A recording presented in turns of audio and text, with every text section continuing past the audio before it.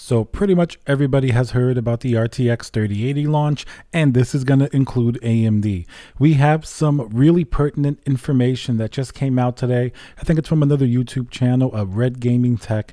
They posted what appears to be a letter that was sent out to the AMD partners, has some really important stuff on how the actual launch is going to go.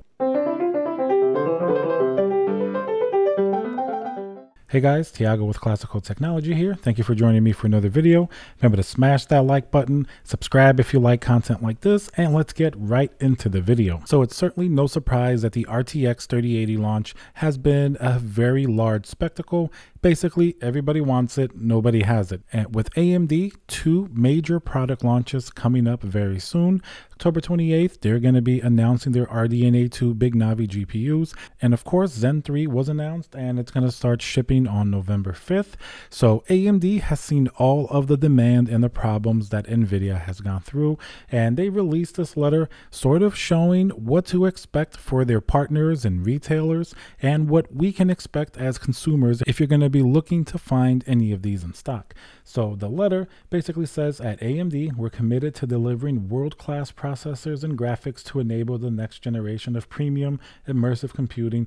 Basically just a little intro into what they want to do. Something very important here.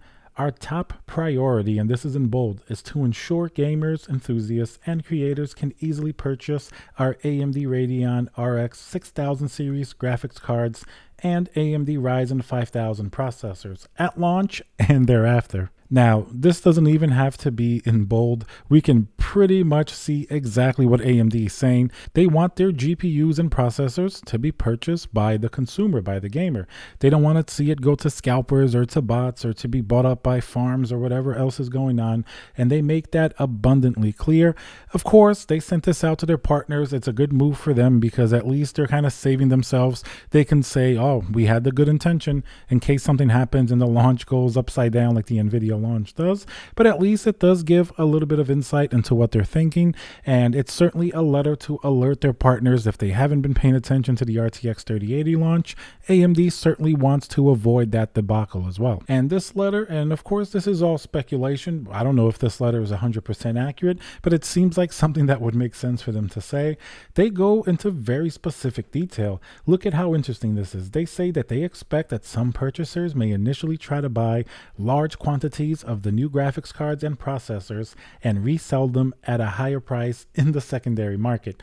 That's definitely very awesome to see them say that. So they're certainly aware that scalpers, much like with the RTX 3080, will be trying to buy these GPUs and CPUs initially at launch in order to sell them for a massive profit, therefore inconveniencing pretty much every consumer that actually wants to buy one at MSRP. And they even specifically mention bots that make high volume purchases and rapidly make everything sell out.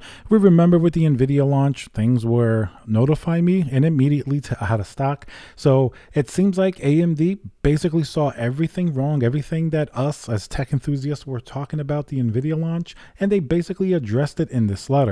They even go on to specifically mention that they want to prevent site crashes, unresponsive websites due to the unexpectedly high surges in traffic. So this is also exactly what happened with the NVIDIA launch. It's almost like they took everything that happened and they're saying it here.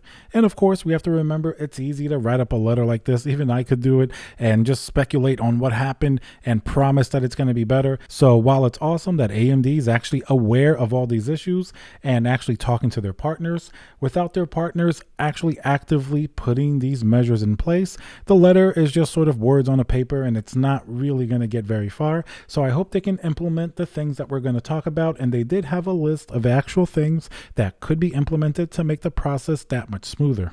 And then AMD basically makes a call to arms. Basically, they say that together they want to get these products in the hands of specifically the gamers and enthusiasts. Of course, what AMD is trying to do here is just differentiate the focus of their business. Of course, if they sell 1 million units to like one single bot, as opposed to selling 1 million units to 1 million different gamers, to them, the bottom line is the same, at least if you talk about the initial sale. But those million gamers can go on to buy other AMD products in the future. They can be very brand loyal. They're going to be a lot happier, while the 1% person that bought it as a bot is just doing it to resell it, and they're not really going to care about the brand. And AMD is showing that they actually care about the people that buy their products, trying to form a nice trusting relationship with the community rather than just trying to sell everything at whatever cost. So what does AMD suggest that their partners do? Well, the first thing is going to be the bot detection and management, basically using some type of real-time bot detection mechanism and different tools to see what's coming in, what people are trying to buy, and if it's going to be through a bot. Now, this is a lot easier said than done, just because it's probably very expensive to implement these sort of complicated systems. And of course, not every partner is going to be massive like Newegg or Best Buy. There probably are a lot of smaller partner companies as well that may not have the resources to be able to really put these in place. But we can hope that at least the major partners where most of the people are going to be buying their GPUs and CPUs can actually learn from NVIDIA and take AMD's suggestion here in order to put some type of more intricate bot detection system in place. At least if you stop them at the door, just let them buy one or something like that, it's not going to have as much of an impact as it would if you just let it be a complete free-for-all. They also suggest using CAPTCHA, basically to try to see if it's a human or a bot. I mean, we've all gone through this when we're trying to log into a website.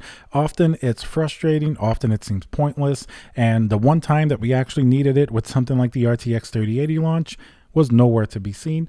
Even NVIDIA has implemented this on their website. So of course it makes sense that AMD is also going to suggest to their partners to implement some type of CAPTCHA system. Now, I'm sure there are ways to still get around this, but at least they may stop a lot more attempts at getting these GPUs. So any type of security measure that they can put in place is certainly welcomed. If it doesn't reduce everything to zero, at least it reduces it to a significant lower number. And of course, if you're not a bot, the best way to do it for a regular human is just a purchase limit. If NVIDIA or AMD let you buy 10 of a GPU, I'm sure a lot of people would if they were able to get it with thoughts of reselling it. So it certainly makes a lot of sense to limit the purchases to one. This is just a very simple measure that they can put in place in order to ensure that there's not a bot or a group of people buying multiple GPUs under one account. And the next one is going to be one of my favorites. That's going to be the reservation or queue system. Of course, we've talked about this plenty of times on the channel. EVGA has implemented a similar system where you have like an 8-hour window after you sign up for an email notification. And of course, Apple has a great system. When an Apple iPhone comes out, they don't say sold out. They just put you sort of further ahead in the queue and move your shipping date up. So I don't see why these GPU and CPU sellers, why they can't really do the same. It's actually fairly simple, fairly straightforward. Just have a queue system. These are technology companies after all. I don't think it's that difficult to implement. And at least it gives people an idea of when they can expect a product, or at least that they're in some type of list. So if they're planning their build, they know that at least in the future, they'll be guaranteed something. And if we don't have a system like that, it's basically sort of just being out in the dark. You don't know when stock is going to drop, and it's just been a frustrating experience overall. So the EVGA system has worked out great. Hopefully what AMD recommends here to their partners is also taken up by them, and it's something that they can put in place as well. And a few more interesting things that they mention is going to be manual order processing. Now, I can understand in such a high volume launch day how having a manual order process could potentially delay a lot of orders. I mean, somebody has to actually sit there and be like, this guy's not a bot, this guy's not a bot, oh, a human, let him through. So it could be a very time-consuming process. Not to mention, probably the people that are trying to be scalpers and bots and buy multiple, they're probably going to be very tricky. So imagine that person going through thousands in a day. They may have trouble actually differentiating what's real, what's not. So this one I'm not too sure about. I prefer maybe the queue system or the other options mentioned before. And then the next one is limit reseller sales, basically business to business, you know, to maybe other small resellers. I guess they figure if they can keep it amongst the larger partners and resellers, they can at least have a little bit more control over the process. Because let's say these GPUs go to a smaller reseller, that reseller could mark it up. They can do many more things that a large reseller likely can't do. So I guess this is probably just a little bit of a quality control issue regarding basically the control of whatever resellers get and to what extent AMD can have influence over them. And then their last suggestion has to do with the inventory to cart allocation. This, I'm sure, has to be organized better. Like we mentioned before, you would have add to cart and it would disappear or give you errors or the website would glitch. So I do hope they put a more useful and elegant solution to having sort of the inventory go to cart. Maybe it's only taken out when the customer submits the order, just like that they suggest. So hopefully they have a much better way to do it and a much less frustrating way. So hopefully a smoother checkout process that's more intuitive, faster, and less frustrating, and gives people more of a fair chance is something that all of the retailers can put in place. So to summarize, it's very interesting to see basically everything that went wrong with the NVIDIA RTX launch. AMD sort of took notes on everything that was happening, and they're basically right before their own launch saying, listen, this is likely going to happen again. We just saw it happen with the 3080, 3090.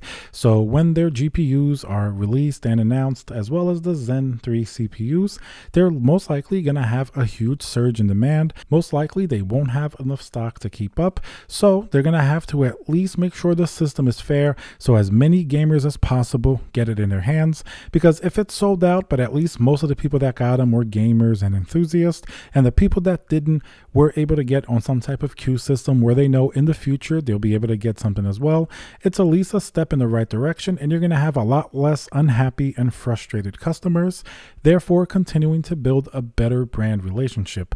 I could see AMD pulling a lot of market share away from NVIDIA if they can have a much smoother launch, meaning less frustrating, as well as actually having great stock. I think the actual performance and specs this time, even though it's weird to say this, is going to be secondary. Even if like the RX 6000, the high-end GPU, isn't as good as the 3080, but it's priced well and it's in stock, I think it's going to outsell it just because of that mere fact that it's attainable.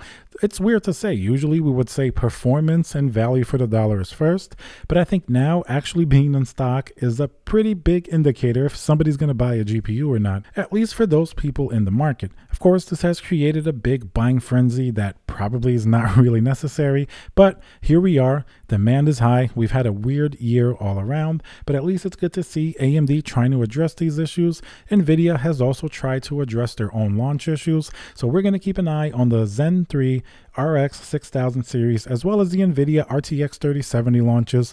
Let's see if it goes any smoother, if more people can get these GPUs, and at least we're going to have a lot more happy gamers, hopefully. All right, guys, so I hope you enjoyed. Remember to subscribe for more content like this, smash that like button, and I'll see you guys on the next video.